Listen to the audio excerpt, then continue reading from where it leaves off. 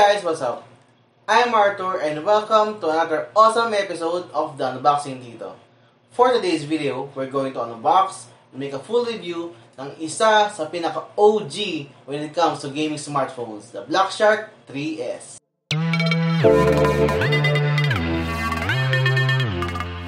My channel provides unboxing, reviews, and actual gameplay ng lahat ng hottest games na available sa ngayon to help you decide kung itong phone na ito ang para sa iyo. So if you're new here, keep on watching and consider subscribing. So after all that, I guess it's time to unbox. Okay, so now, before ko siya i-unbox, pakita ko lang quickly yung box. 10-cent version, may BLACKSHARK na logo, and meron siyang parang cardboard na nakasulat Chinese, and then sa side nakalagay BLACKSHARK and 10-cent games. So open natin siya ngayon.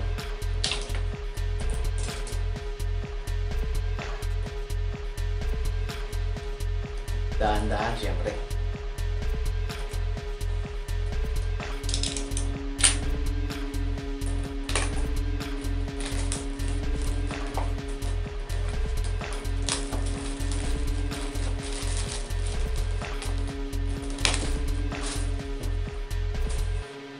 Slip natin siya.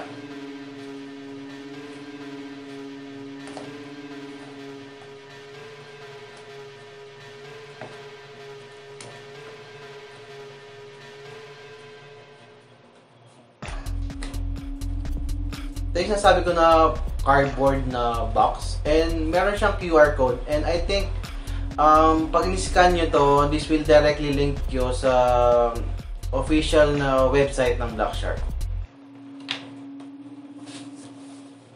So sa box, nakasulat lang is this is the BLACKSHARK 3S, 12 gigs ang RAM, 128 gigs of storage. I-open natin.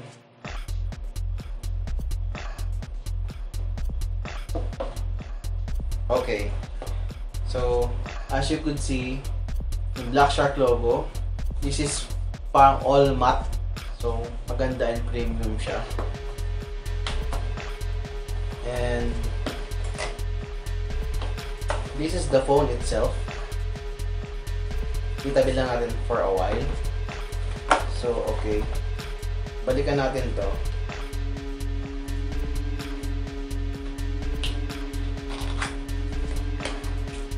May freebie.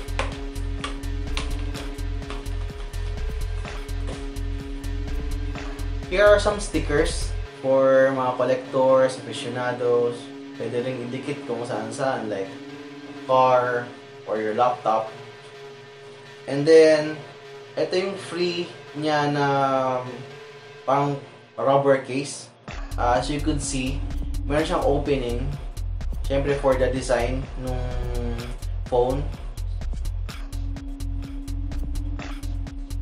May plastic. And mukha naman siyang very durable, so I like it. Ito, standard na mga warranty cards and some stuff. So, I'll set this aside. Meron ding pang QR code na naman dito. Nakasulat is, this is 120 Hz, 6.67 AMOLED, with the 65 watt charger, and 720 milliamperes ng battery. So, here yung white niya na power brick. Let's see kung 65 watts nga yun.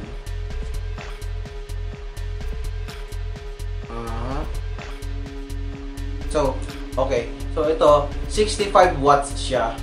And, as I've read, itong power brick na to, with a cable, could charge yung phone in 15 minutes, 60% na agad siya. So, for example, you're eating lunch, and then you decided na charge yung phone mo, pagbalik mo, full charge na agad siya. And pakita ko lang, ito yung kasama niya na charging cable, all white siya.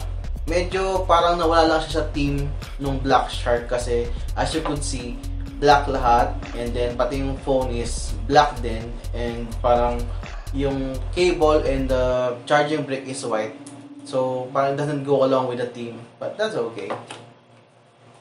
So, wala na. Sa ibang smartphones, may binibigay sila minsan na mga headphone. But, with Xiaomi, parang I noticed na they don't give yung mga free na headphone. Okay, so, now comes the most exciting part ng unboxing. Let's look at the phone itself.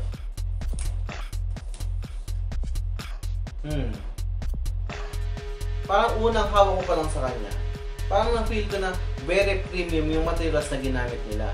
And if you look at the back, you would see na very symmetrical yung design pattern sa likod. And yung gamer aesthetic, kuhang-kuha niya. Yung tipo na pag hinawakan mo siya ng pagganito, and kahit malayo sila, masasabi nila na, uy, gaming phone yun ah, sikat. This has an aluminum frame and back. Combination ng matte and glossy design, so kinda pleasing sa eyes kasi may variation and depth. Sa glossy part, may mga lines din that changes depende sa tama ng light. So overall, well thought of yung design aspect niya. Sa back, you'll see at the center yung BLACKSHARK logo that lights up when you activate it sa settings. You could customize the design and even the rhythm. Here, let me show you. Oh, di ba? Cool! Kaya ba ito ng phone mo? You'll also see two trapezoidal encasements sa back ng phone. The upper portion houses the triple camera setup, plus sa bottom, you will see the Tencent Games logo, plus the magnetic port kung saan nyo kakabit yung plethora ng gaming accessories na kasama nito, like the fan cooler or the gamepad. So let's move on with the display. This one has a 6.67-inch AMOLED panel with 120Hz refresh rate paired with 270ms touch response. So, very good siya for gaming. Yung display niya is very bright. It could reach up to 500 nits. So, yung visibility when outdoors will never be an issue. Side bezels aren't too big but visible. But same with all the gaming phones, yung bezels niya sa forehead and chin is quite noticeable. This is because of two things. Number one, when gaming, you need to have a better grip. And you need somewhere to rest the part of your palm that's holding the phone. With smaller phones, the 6 to 6.3 inches is almost a non-issue, but with phones like this, 6.6 to 6.7 inches, it really makes a big difference. The second reason for the bezels is because this houses the dual front-firing speakers.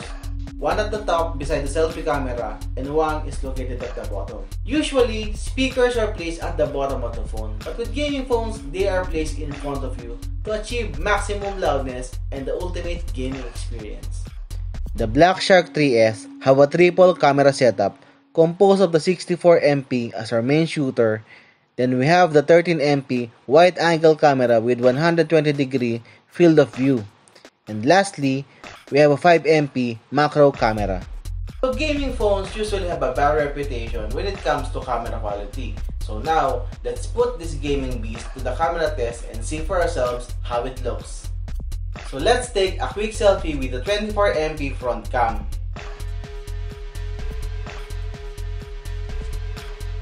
So as you could see, kitang-kita yung beard hairs saka yung jawline. Di naman ikaw yan ah! Ako yan before yung quarantine. Humaba lang yung buko. Like I said, clearly yung beard ko is defined dito sa picture na ito. Let me zoom that for a bit. Not bad for a gaming phone. O diba? Pogi. When taking selfies, I prefer it na off yung mga filters para naman makita mo yung full capability ng phone mo. Next, we have Silky the Friendly Seal as our mascot and model for our main camera shot. So yung mga fur-like material niya is clearly seen. Definition and texture is really not bad. So overall, I will say that this is really a pretty decent camera for a gaming phone.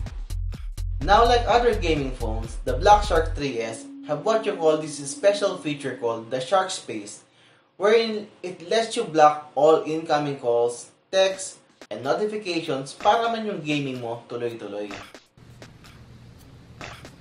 The phone has a physical slider located on the lower right side. You just flick it upwards, then it quickly launches the Shark Space app, wherein you can choose in a window-like view the game you wanna play. So for some actual gameplay of the hottest games around, sit back, buckle up, put your game face on, and let us kick some.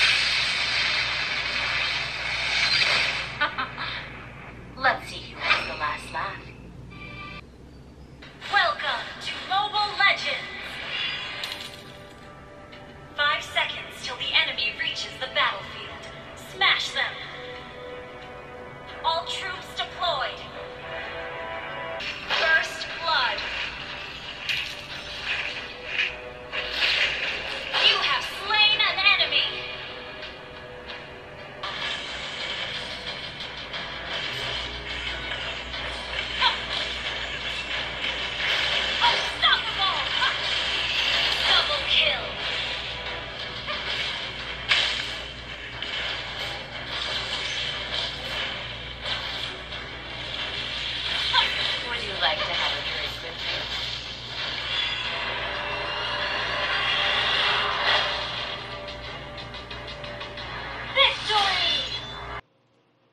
So my final thoughts on the BLACKSHARK 3S.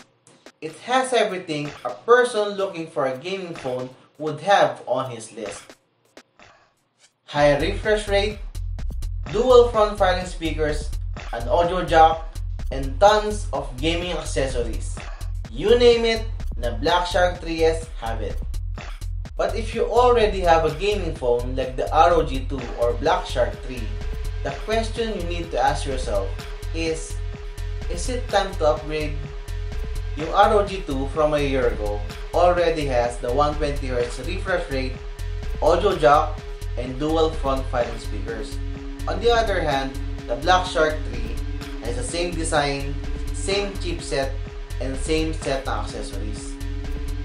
So if you would compare the incremental upgrades that you would be getting from the BLACKSHARK 3S compared to the phones I've mentioned before, it's basically non-existent. My advice, if you already have a gaming smartphone, then might as well wait for the BLACKSHARK 3S Pro. But if this is your first time buying a gaming smartphone, then the BLACKSHARK 3S is really worth considering. So what do you guys think? Did the BLACKSHARK 3S excite you? Or the upgrade is not worth it? Please leave a comment below. So that's the end of our video. Thumbs is a plus, subs is a must. This is the Unboxing Tito, and I will see you next time.